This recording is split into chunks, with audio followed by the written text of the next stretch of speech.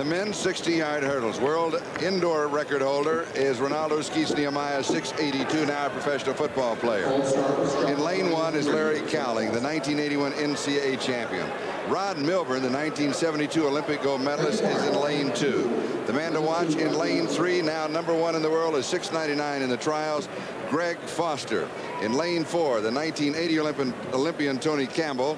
In lane 5, the junior from Rutgers is Eugene Norman. And in lane 6, the junior from Morgan State is Jack Pierce. 6 runners, 5 hurdles, 60 yards. They come off that last hurdle, there's 5 yards to the finish. So this race needs absolute attention to every detail. You can't foul up in the least. The start is the big thing. Watch Foster, he gets out well. Greg Foster in lane 3. Foster is out. Foster has the lead. He's going for a world record. That's what he wanted to do tonight. Greg Foster winning the men's 60-yard hurdles. He comes back very quickly to celebrate. The only question remaining was hit a world record.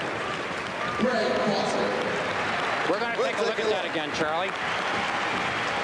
Here's Foster in the all blue, the 3rd from the top. He's leading. After 10 yards, he was ahead. Now it's just a matter of stretching it out.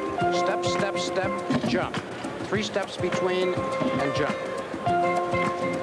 Look at that. That's 4 or 5 feet. That's a big margin. It's 60 yards.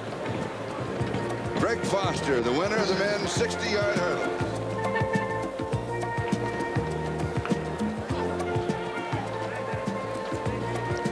The official results, Foster's time, 6:92. It is not a world record, but it is a championship record, and he breaks still one more of Skeet Nehemiah's meet records, and that equals his personal best.